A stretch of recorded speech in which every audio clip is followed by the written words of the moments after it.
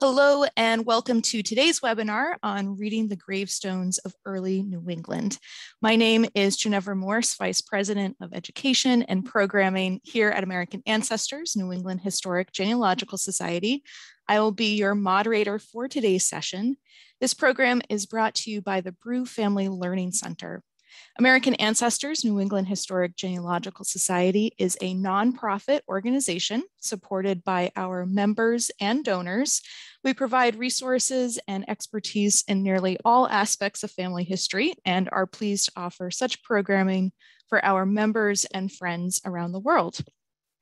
Now, virtually all genealogists and family historians have an appreciation for old cemeteries, yet the epitaphs inscribed on early New England gravestones, those poetic messages expressing attitudes toward life, death, and eternity, are usually just glanced over or completely ignored. And these epitaphs were chosen for a reason, and knowing the literary context can actually increase our understanding of these historic epitaphs and even shed light on the lives of the deceased and their family members.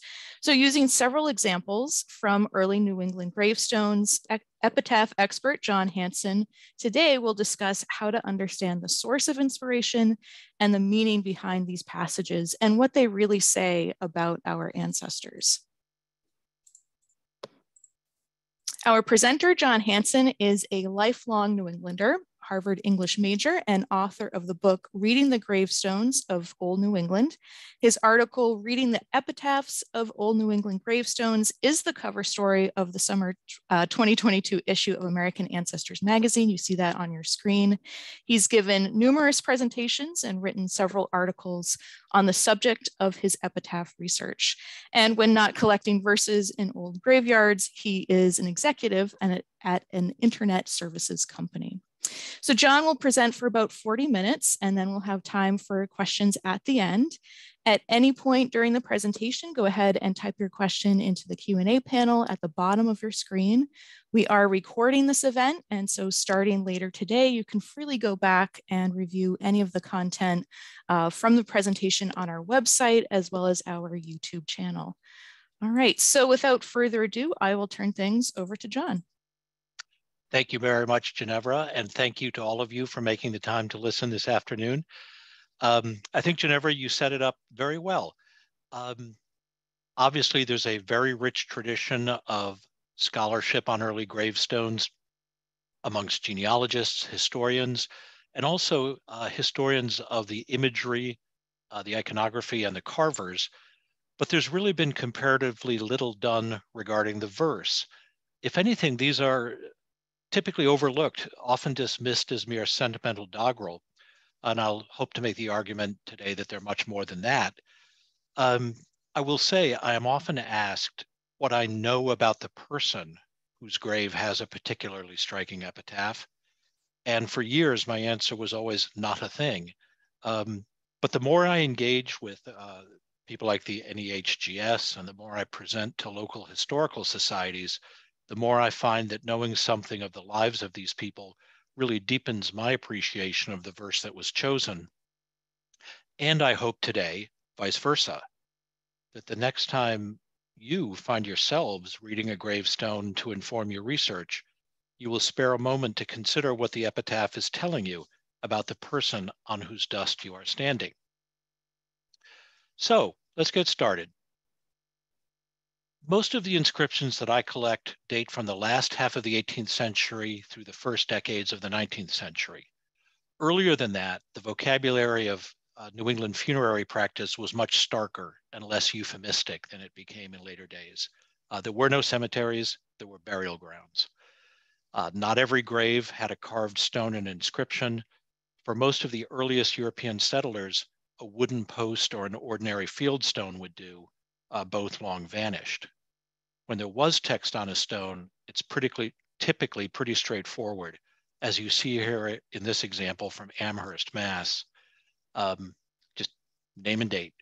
Note, however, that the son's name is present, the son who presumably commissioned and paid for the stone.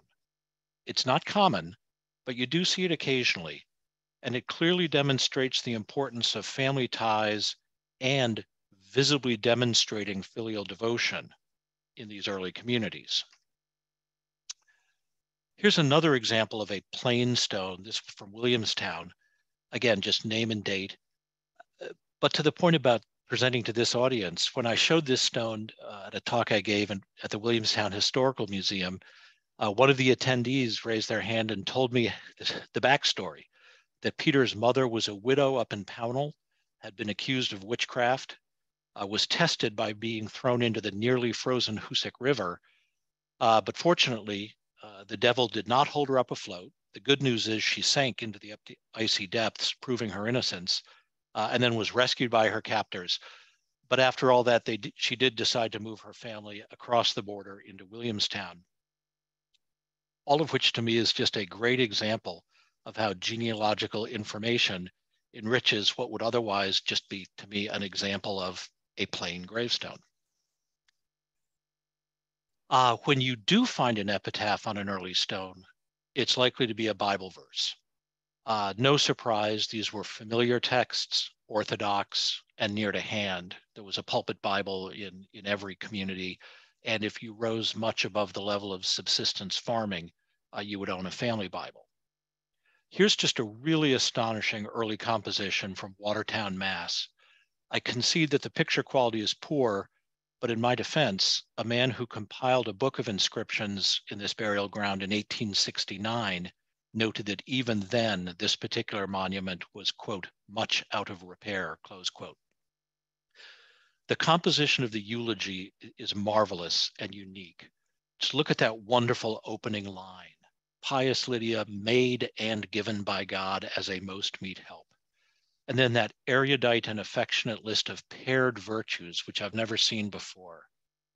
You know, lived by faith, died in peace, went off singing, left us weeping. It's absolutely unique.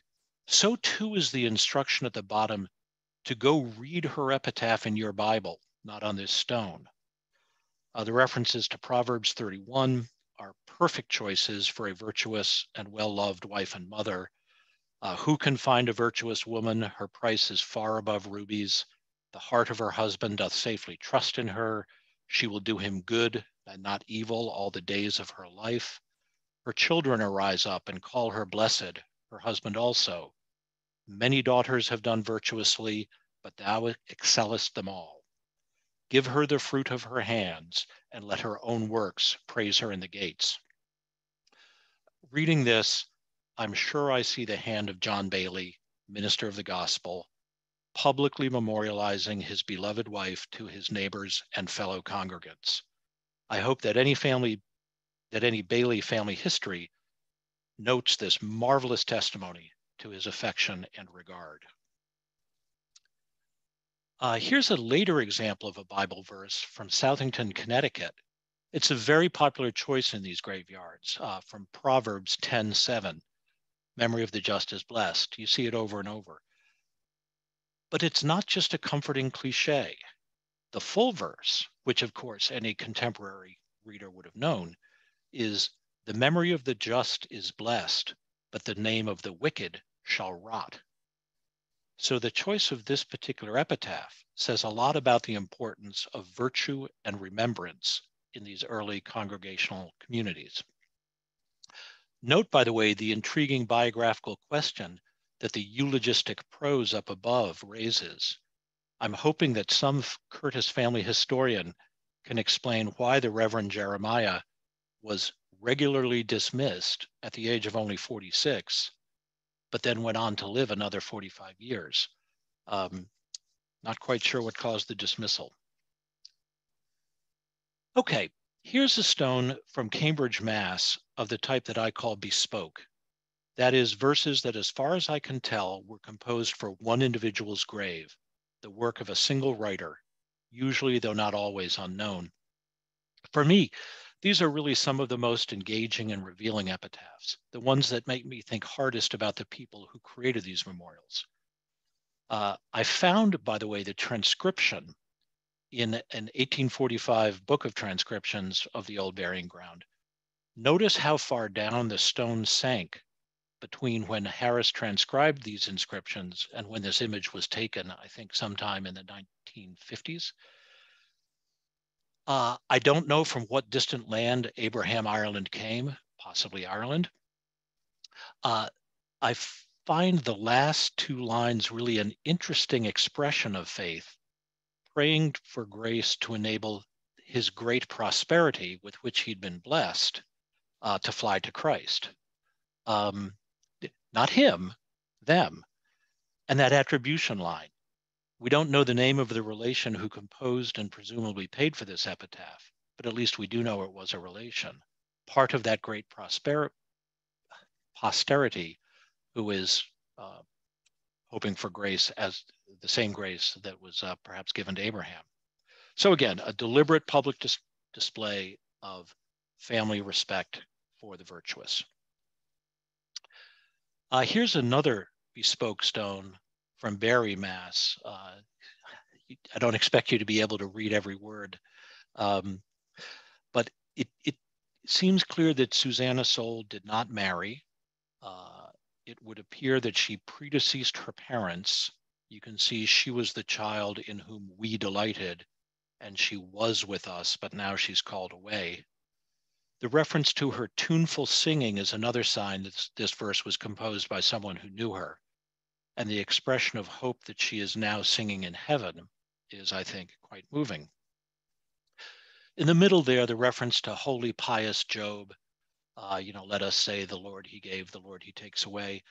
That notion that her death was God's will to which we must submit, and the metaphor of the hourglass that has run out, that's familiar imagery, familiar phraseology on these stones.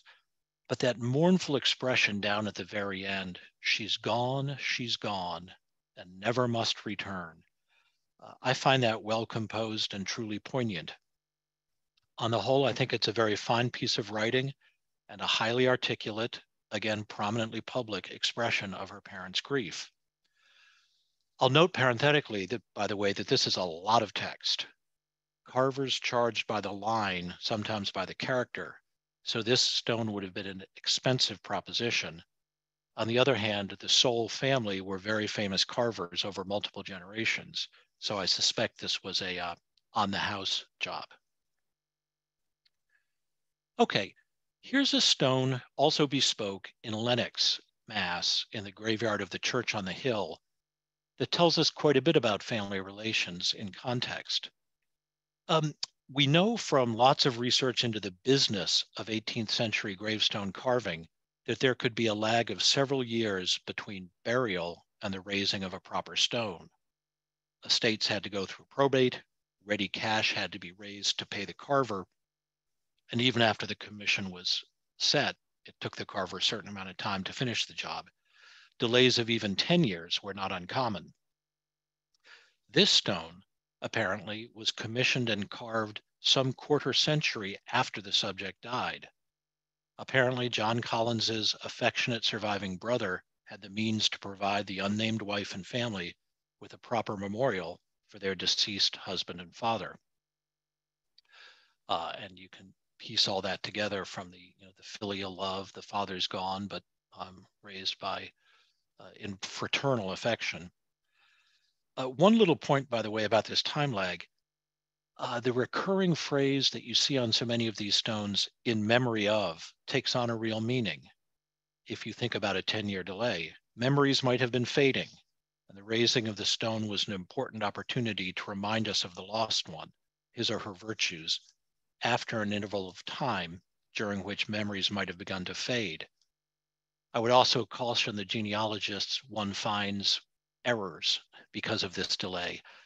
Literally just by the time they got around to carving it, they'd forgotten exactly what date or year it was the person had died. Rare, but you find it. Okay, two more bespoke examples I want to share, each of which has a message that has really nothing to do with the typical congregationalist devotional sentiments, and that I find fascinating for that reason. It really makes you think about who and why this particular message was carved for perpetuity. This is from New Milford, Connecticut. That family tree is unlike anything I've ever seen on these stones. Sometimes I've seen a long list of the the descendants they left, but this it reminds me of the begats from Luke or Matthew. So the phrase marble genealogy that occurs down in the epitaph makes sense. We've just read it above. I read monitor in that last line in the archaic sense of one who watches out and gives warning, like a hall monitor, one who admonishes, which is actually a very striking image for a gravestone. But where on earth do you suppose the language of those first two lines come from? I have no clue as to what is really the context for this unexpected assertion. To me, it's an almost metaphysical statement that Samuel Bostwick can no longer use his own voice to encourage us to be virtuous, but his gravestones can. I'd love to know who thought this up and what they were thinking. And look at this one from Cheshire, Mass. This is absolutely sui generis, entirely original and outside of any of the familiar sources and images and messages I typically find in these graveyards. What are we to make of this? What are the intellectual sources this author drew from, whoever he is? The phrase matter is indestructible, I guess, can be associated with early ideas of chemistry and atomic theory, but what's it doing in a graveyard in rural Massachusetts? And the idea of nothing out of nothing goes back to classical philosophy. But again, I've not encountered it in this context.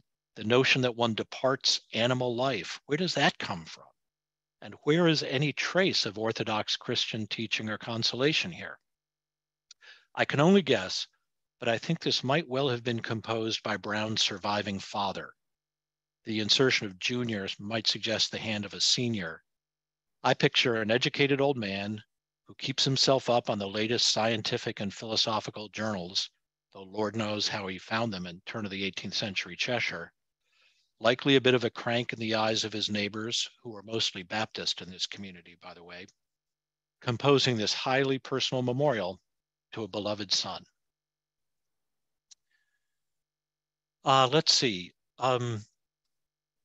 You will, of course, often find multiple stones of family members adjacent or nearby in these burial stones. And that creates an interesting set of text in their own right. Here's the first of two in Fairfield, Connecticut, I want to show you.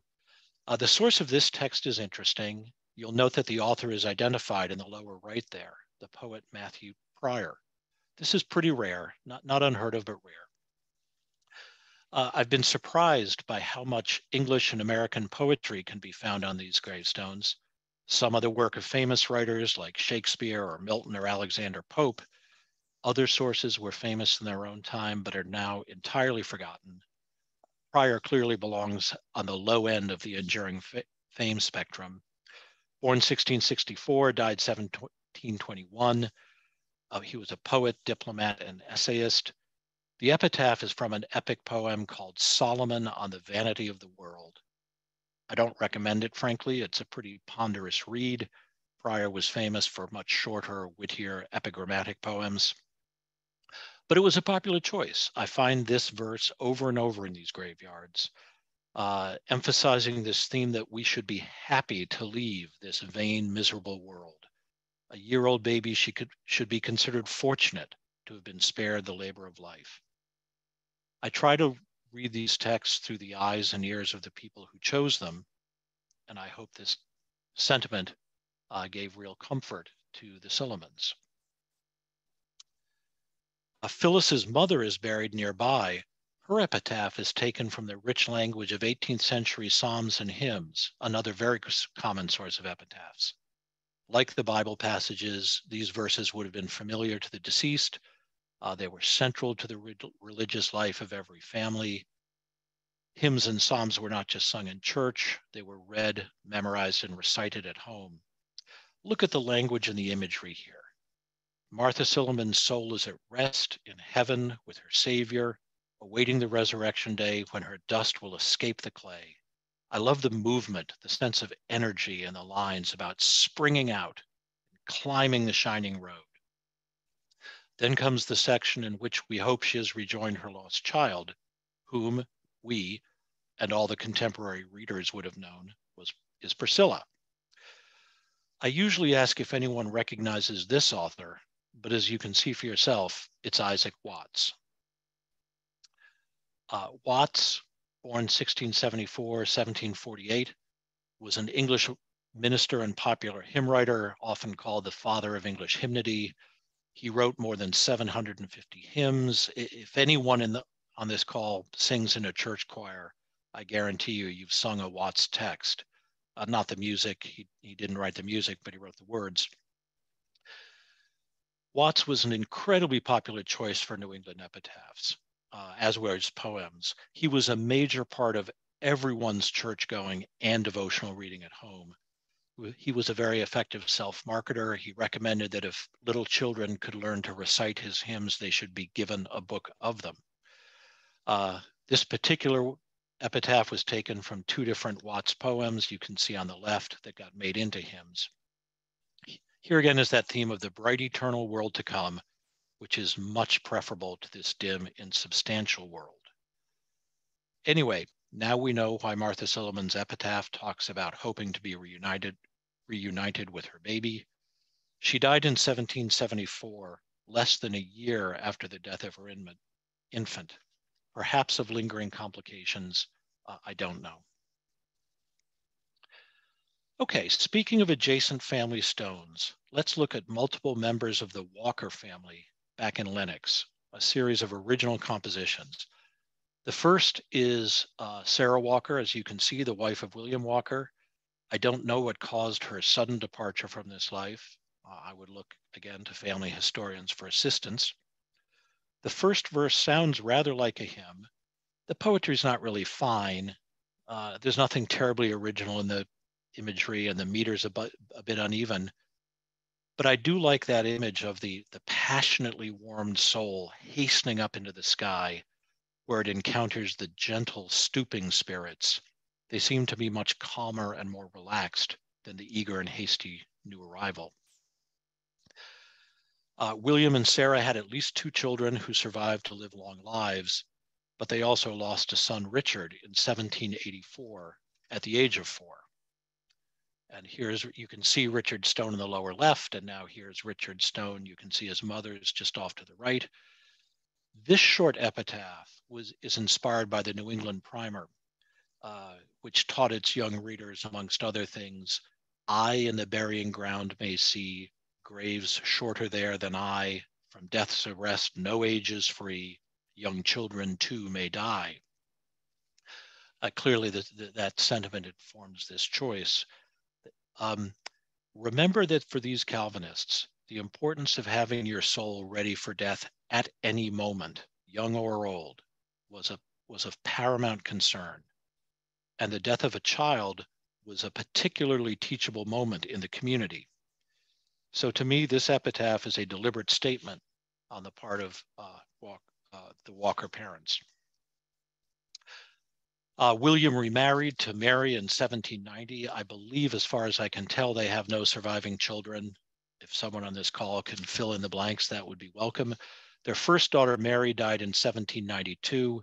I can't read her age anymore. It's sunk below the ground, but no epitaph as far as I know. Another daughter, Alice, died in 1795, but I can't find her stone. But a year later, Caleb died at 1 day old. So they lost 3 infants in 4 years. Death in quick successions indeed. Compared to the more flowery language of Sarah Walker's verse and the ominous warning of Richard's, this to me is a third voice. It's a remarkably transparent, candid statement of anguish by the grieving parents. There's really no sense of religion's consolation here. The first 2 lines have a certain rhythm, almost like a hymn. I thought it might be a hymn, but then the next 2 are shorter, choppier, don't rhyme. I think this is a fairly direct personal statement. William and Mary lost yet another son, George, in 1801. George's epitaph is quite touching, given his parents' harsh lessons in infant mortality up until now. Though only 3 weeks old, this infant's lovely form will remain in our fond hearts. Here, the consoling voice of faith in God's covenant is present. Perhaps they were becoming more resigned to God's will with time. It's not great poetry, maybe, but it's a skilled piece of work for the time and place. I would really give a great deal to understand who the author or authors of this sequence of epitaphs might have been. As for the parents themselves, William lived until 1831. He died at the age of 80, and he just has that square obelisk on the left. There's actually a great big, long, fine prose eulogy inscribed, but it's no longer legible. I had to find another book of transcription, an historic book of transcriptions to read it. Mary died in 1838 at the age of 78, having survived those childbirth years herself. Simple stone with no epitaph. Let's look at one last Walker stone that I think is worth reading carefully. Apparently, after Huldah died in 1788, as you can see, her husband, Caleb, did not immediately commission a stone for her. There might have been a temporary marker. Caleb was still in the prime of his life, just 36 years old. And then 2 years later, unexpectedly, while on a visit to upstate New York, maybe on business, family matters, seeking a second wife, we don't know, Caleb dies and is buried somewhere out there. His dust and Huldah's, though kindred, are scattered wide, as we can read in the first line of the epitaph. They are collecting black rust in separate, lonely tombs, note the plural.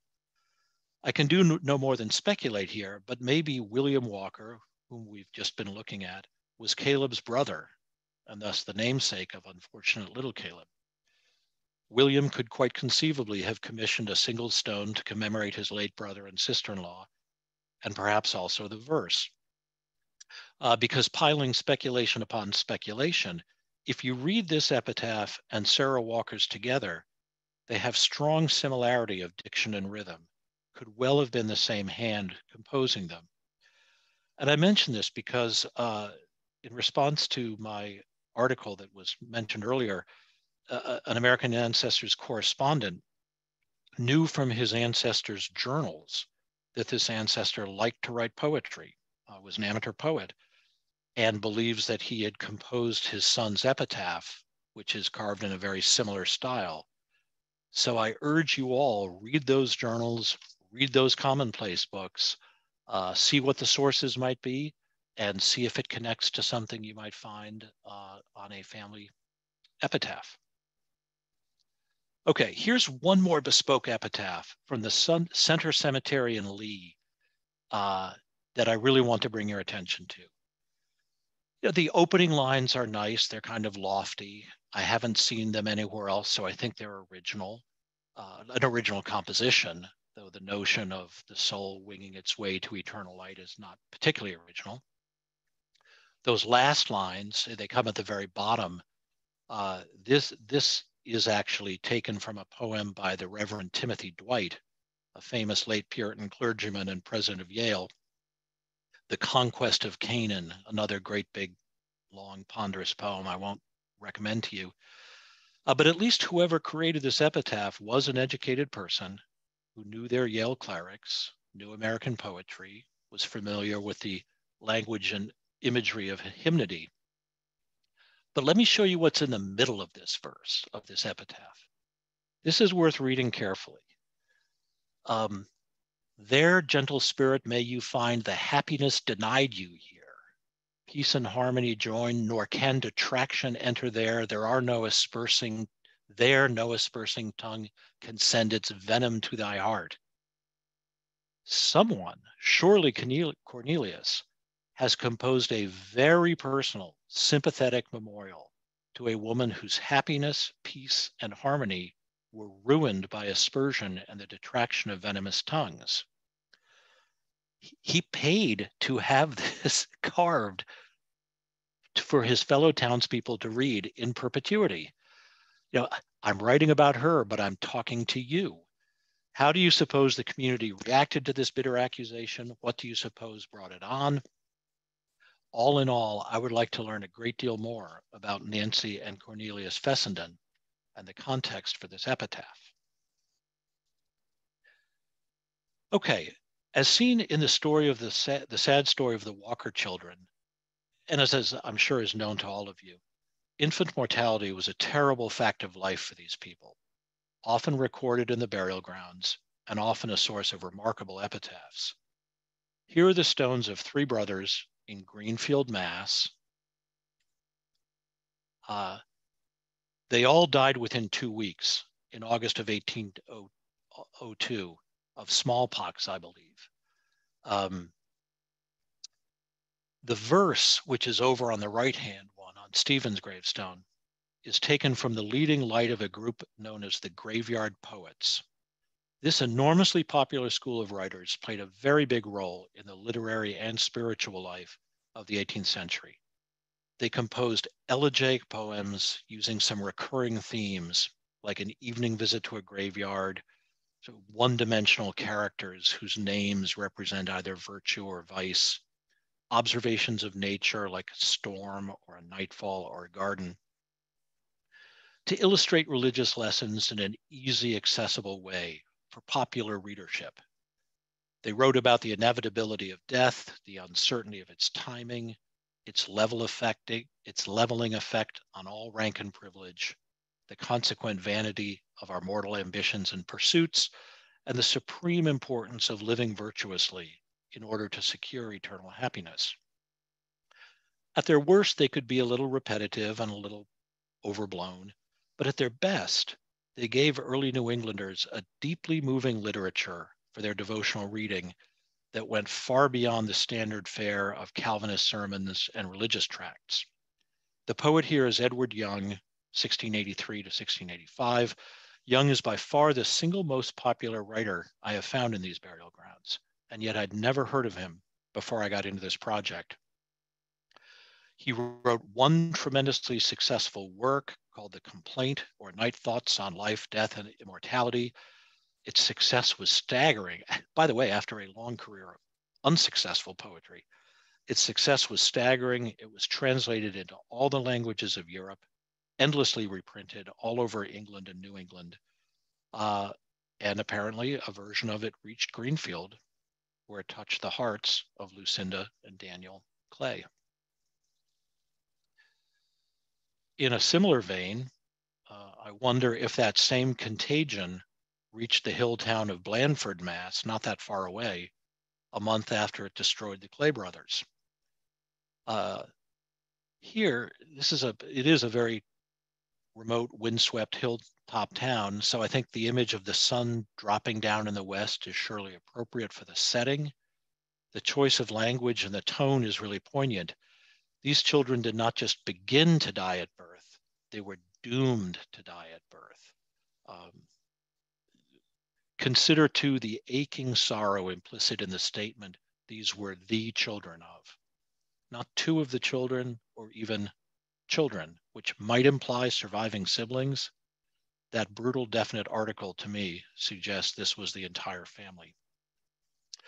The winter that followed must have been unbearable for William and Sarah Ferguson, as for the Clay parents.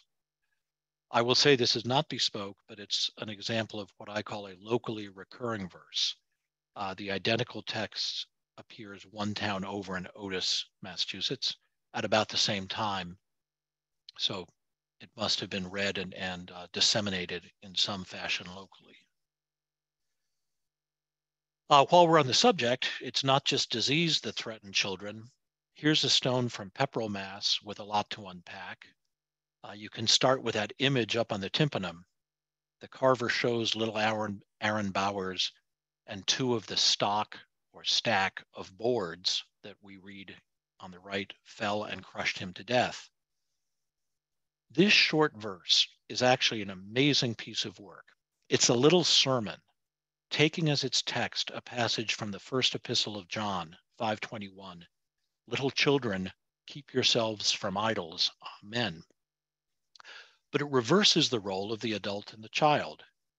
Here, the unfortunate toddler admonishes his parents to stop their inappropriate grieving and resign themselves to God's will. And the threat of God frowning upon you is deathly serious. For a religious reader of this time, to be frowned upon by God meant to perish forever. Now, of course, these are not little Aaron's words. They're the work of another, now anonymous local writer. I just think this is, taken in its totality, this is really a perfect example of the original creativity these people were capable of summoning in order to express their individual attitudes towards life and death. A moment ago, when we were up in Blandford, I mentioned the phenomenon of a locally recurring epitaph.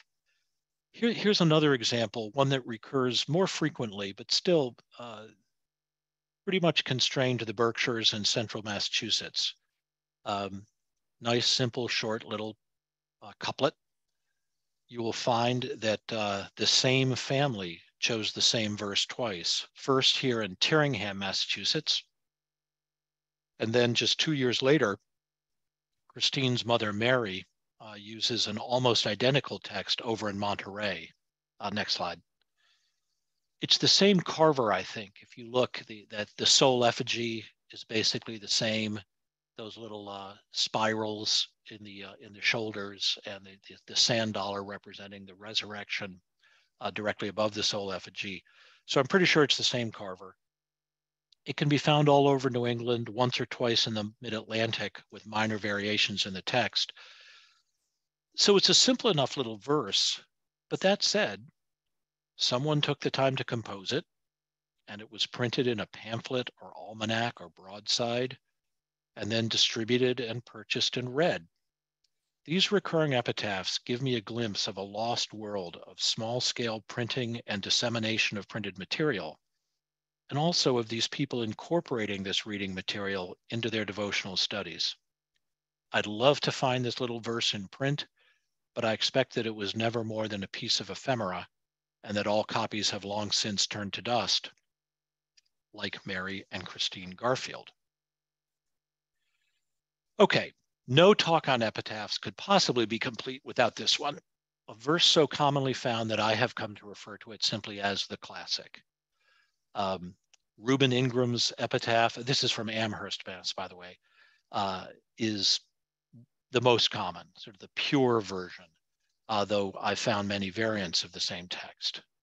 A lot of ink has been spilled over the years trying to identify the source, but frankly, the origins remain lost in the mist of time. It actually goes all the way back to classical times. The message of traveler, traveler, what you are, I was, what I am now, you will also be, can be found carved on roadside Roman tombs. The point to emphasize here is that in 18th century New England, there was nothing cliched about this text, no matter how often it was chosen.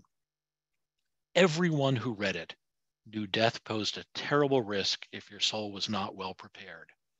The warning had been preached in every pulpit and was central to everyone's private devotional reading. Preparing for death was a well understood task with a very specific meaning for these Calvinist congregations. This is not the time or place, you will be relieved to hear, for a long digression on the fierce theological disputes between old light traditionalists and new light revivalists about how to prepare for death, which were tearing apart parishes all across New England at this time. But there was no disagreement about the need to prepare. To die unprepared in a state of sin would result in eternal damnation in a very real hell. So for the contemporary reader, this was not a trite or commonplace choice. It had real relevance and real urgency. But look now, 15 years later, here's his widow's stone directly adjacent. Very different sounding message. The essential premise is not too different, that our mortal bodies are feeble, we're trifles, brittle clay. But Phoebe's epitaph is taken from another Watts hymn. Rather than giving the reader a dire warning to prepare, Watts, and by extension Phoebe, assert confidently that we know our days must fly, we'll spend them in wisdom's way, therefore, and as a result, we will soon be wafted to a peaceful shore. And I put these two side by side to make the point that these Congregationalists were constantly wrestling with these two conflicting attitudes towards death. As one scholar has written, they were gripped individually and collectively by an intense and unremitting fear of what might happen after death, while simultaneously clinging to the Christian view of death as a release and relief for the earthbound soul. There's a lot of scholarly writing about these two contemporaneous, overlapping, conflicting attitudes and how they play out in sermons and religious writing. I see the same struggle recorded in the gravestones, in this case, husband and wife, side by side. I think these stones are trying to tell us a little something about Reuben and Phoebe, however faint the message is now, 215 years later. Here's another couple buried together, this time under a single stone in Becket, Massachusetts. The epitaph is derived from the famous Nunc Dimittis, or Canticle of Simeon in Luke 2. Simeon, as you may know, is an old man who has been promised by the Holy Spirit that he will not die until he sees the Messiah. So when Mary brings the infant Jesus into the temple, Simeon is there and he cries out, "Lord, now lettest thou thy servant depart in peace, according to thy word, for mine eyes have seen thy salvation." The cadence and rhyme of this verse may remind you of the Martha Silliman epitaph, and sure enough, it is an Isaac Watts hymn, his rendition of that passage. Isn't it just a lovely, comforting thought? The two old Eames, content that they have seen the way to salvation, passing peacefully into the arms of their Lord. It raises the question of who chose these epitaphs. Possibly sometimes the decedent themselves. This could have been a favorite of old Rachel, dog-eared in her hymnal or transcribed in a commonplace book. But I think more often, death came suddenly and unexpectedly for these people, even in old age. So this may have been chosen by a surviving child or the minister. I'll never know for sure, but if anyone here today knows more about the Eames family history, perhaps there's a clue somewhere. Let me end with this stone in Otis, Mass. It's a little late for my collecting period, but it's so marvelous that I really have to include it. The epitaph it's actually sort of meta. It is a direct reproduction of the epitaph that concludes one of the most popular poems in the English language, Thomas Gray's Elegy Written in a Country Churchyard. You probably recognize the line about the paths of glory lead but to the grave. I must have reread that poem dozens of times over the years, but it took James Merrill's Gravestone to make me appreciate the power of those last lines, with their poignant demand that we leave the soul of the deceased young man and all its frailties alone, in the deep hope that it rests peacefully in paradise with his God. You must understand that this burial ground couldn't be more remote and rural. Yeah, there was a settlement near it in its time, but now it's off the main road, very little around it. As a choice of epitaph for such a remote rural spot, it just cannot be surpassed. I don't know anything about Dr. Michael Merrill, but I'm convinced he knew and admired Gray's elegy, and he knew and loved his son very much. Loved his son very much, and he felt that it was there was something about this text that he and Artemisia felt was appropriate for memorializing James. So, I hope I've managed to interest you in how family relationships can add context to the choice of these epitaphs and vice versa. Of course, I welcome hearing from anyone who cares to share an interesting epitaph you may have come across in the course of your work, or the probate records of the books they own to see what they read. I can't emphasize that enough either. So in closing, let me just say again that for these early Congregationalists, the question of what happens after death was a matter of constant anxiety and prayer and conflicting feelings of fear and hope. A funeral was not just a private family matter. It was a teachable moment for the whole community and an opportunity, therefore, to express their feelings publicly. So I really encourage you to hear and appreciate the voice of the individuals who chose or composed these verses and the degree of intention reflected in the words. These epitaphs are not mere doggerel. They were meant for the survivors, for us to read and attend to. If of interest, of course, I welcome you to get a copy of my book. And now I would be very happy to take questions. Wow, John, I have to say that I don't think anyone listening today is going to take these epitaphs for granted anymore, that we're going to look at them again. We're going to go back to our research and maybe some of these burying grounds and cemeteries and take a second look, a closer look at the epitaphs and inscriptions on our ancestors' gravestones. But before we get to questions, I do want to tell everyone about a few upcoming events. So next Tuesday, we welcome author Dan Bauk, who will talk about his new book, Democracy's Data, The Hidden Stories in the US Census and How to Read Them. He'll be looking specifically at the 1940 census and how those questions and the information provided really helped shape public policy for generations. Then starting on September 7th, we have a 3-week online course on organizing your research, your files, and your findings. And if you just can't get enough of cemeteries, I don't think any of us can, on October 6th, Chief Genealogist David Allen Lambert will be discussing the importance of cemetery transcriptions, where to find them online, in published resources, and in manuscript collections. And you can find out more information about all of our events at americanancestors.org/events. All right, so let's get to your questions. I know many of you have typed questions in to the Q&A throughout the presentation, which is great. And we're going to try to get through as many as we can. So first, John, stepping back, what are the differences between a cemetery, a graveyard, and a burying ground? Time, literally just when we're talking about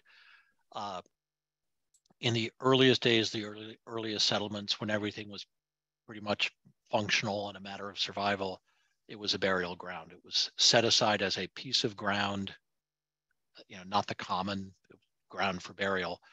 The word cemetery really only starts to come into the 19th century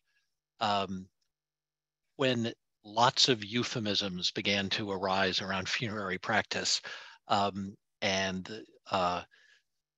You wind up, I could give a very long answer to that, but it's really a matter of time and attitude towards death and funeral practice. Now, Brian asks, do you know what the tradition is, or kind of what tradition led to using the term amiable consort instead of wife? Instead of, it was just a term of usage at the time. Amiable, literally loved, lovable, in the literal sense of the word. Consort was used to denote a wife who predeceased the husband. Relict is a synonym for widow. It's interesting, the word wife does appear, the word widow rarely. So I can't say exactly what other than personal choice determined the two between wife and consort. I will say that as you saw in many of these carvings, there's the 18th century tradition of the long S, which looks a little bit like an F. And I once had a audience member ask me, why were they referred to as the comfort? And I had to explain that that wasn't quite what it was saying.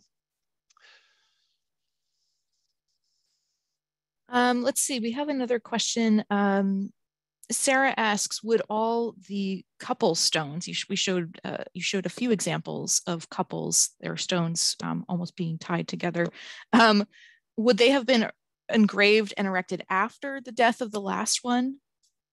Definitely. I say definitely. Today, as you know, it is often the case that a stone intended for two will have only the first decedents, and then they'll fill in the blank when the second person dies. Given the expense associated with this stone, I would bet my bottom dollar that the first to pass would have a temporary marker of some sort, and then it really wasn't until the survivors took in hand the commissioning of the stone for the second one to die, that it would be put together.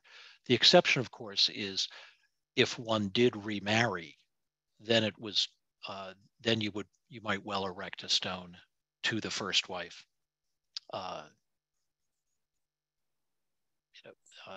then save the double-headed stone for the second. There too, there's all kinds of variations. You see stones with first and second wife listed. It can get complicated, but that would be my answer. Great.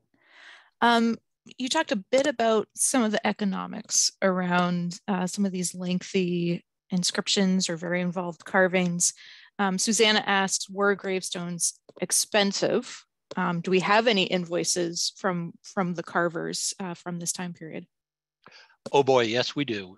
There are a couple of articles in the Association for Gravestone Studies literature. I don't have the citations at my fingertips that look very much at the account books of carvers.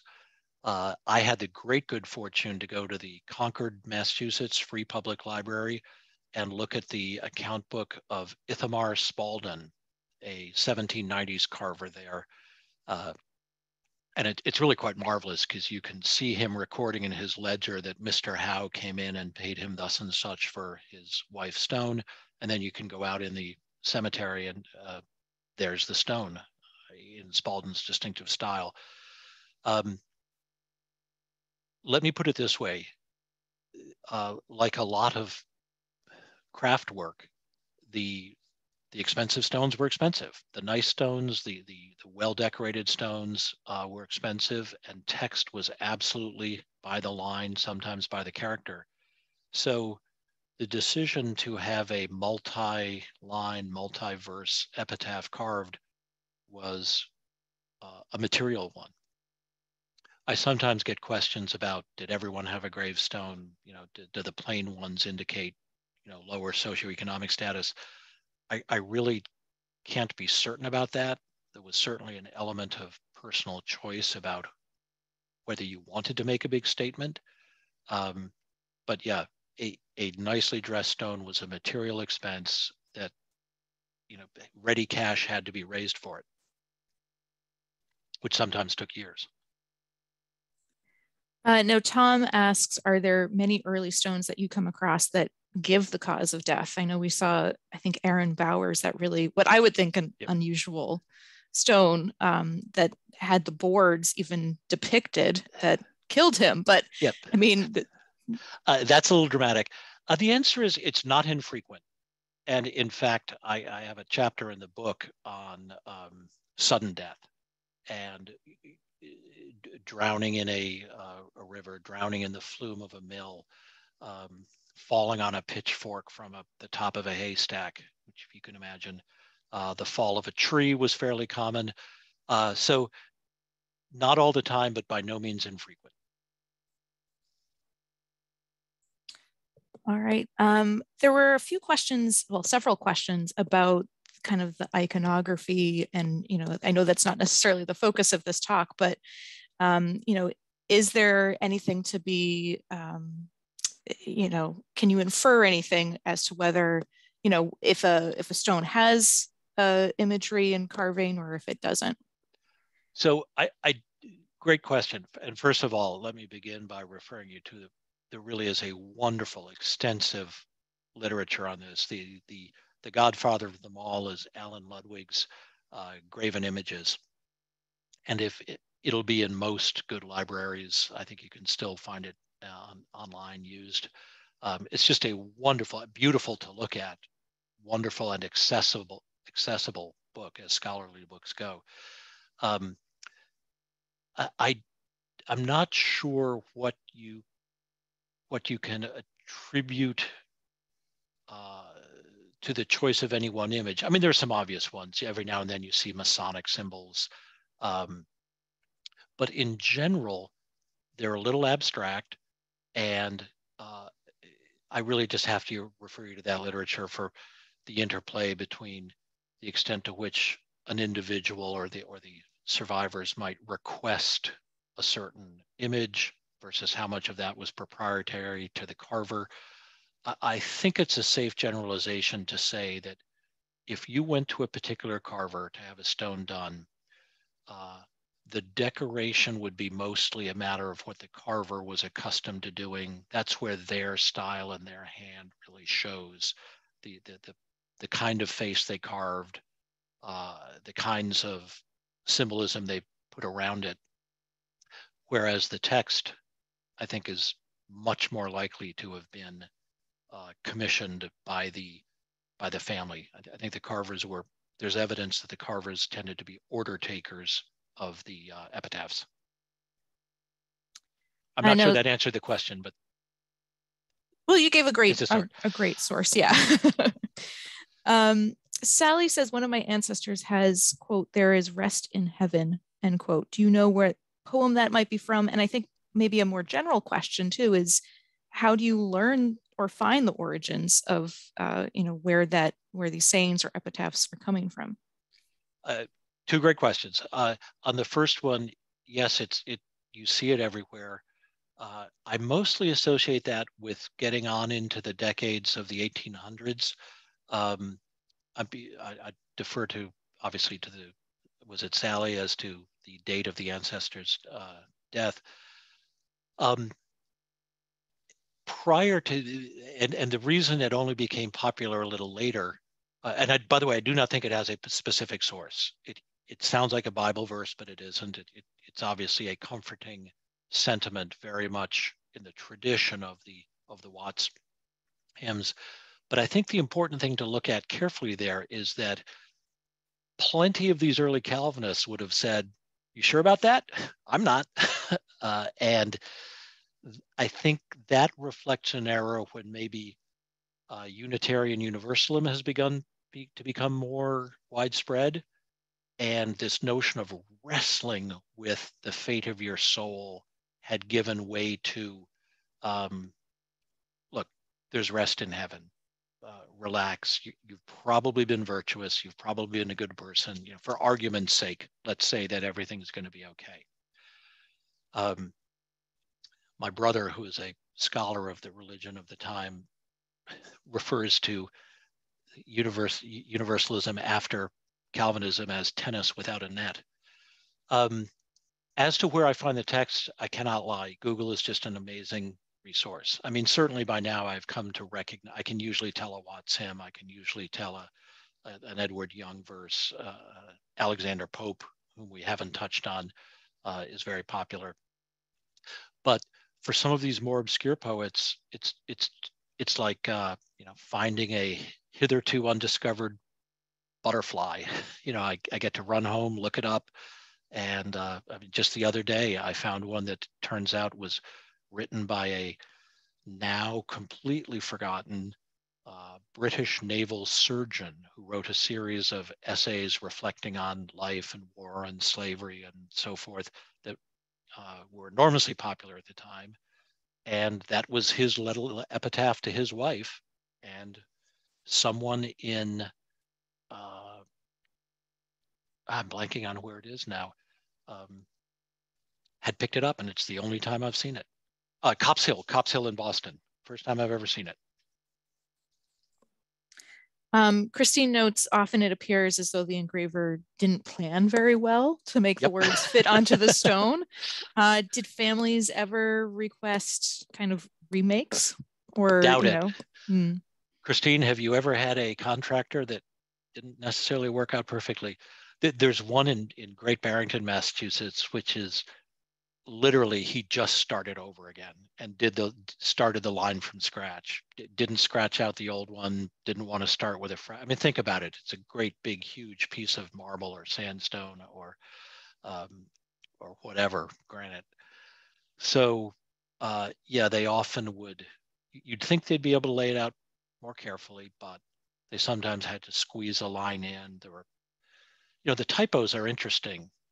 As I hope I've impressed upon you, these were literate people. They read a lot, they could write. Spelling was just pretty erratic.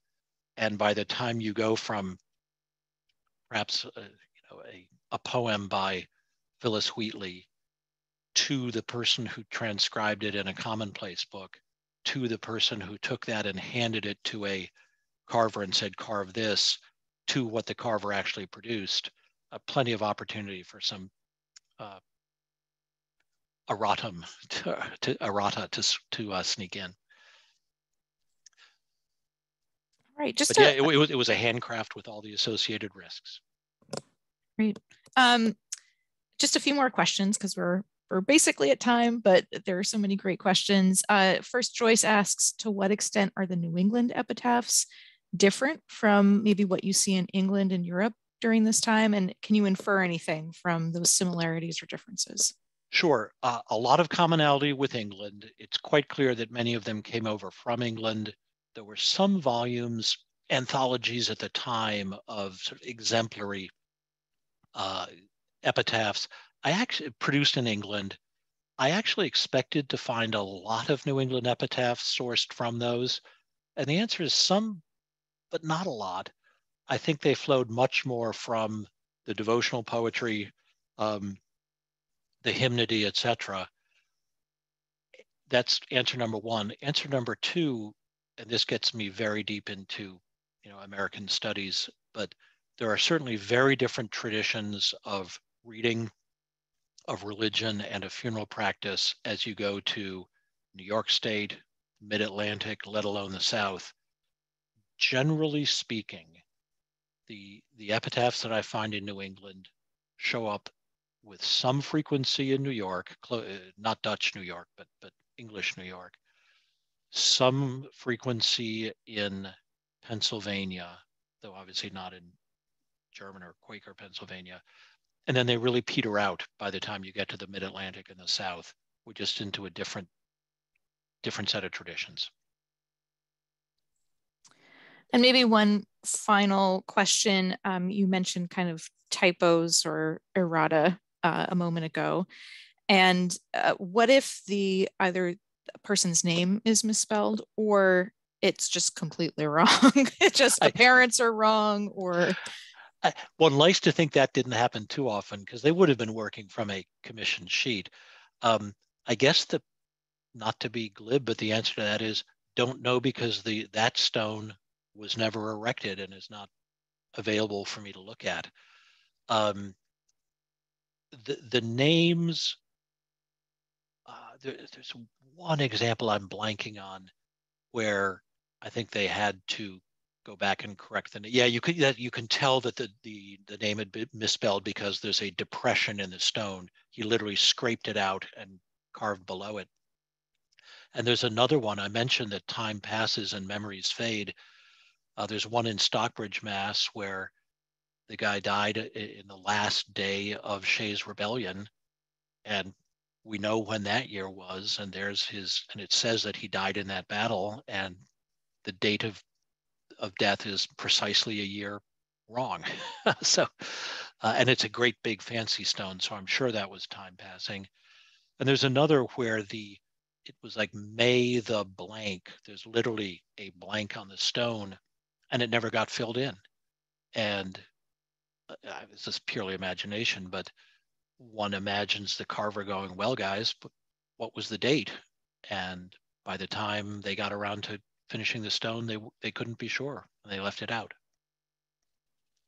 Just a little, and I don't say that to be critical, it's just marvelous evidence of the handcraftedness of this whole process, including the survivors who are the customers.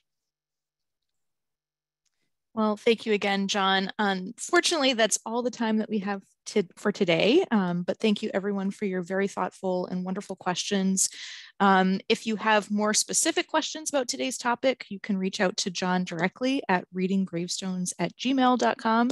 You see that on your screen. Additionally, you can go to americanancestors.org/chat to take advantage of our free Chat with a Genealogist service.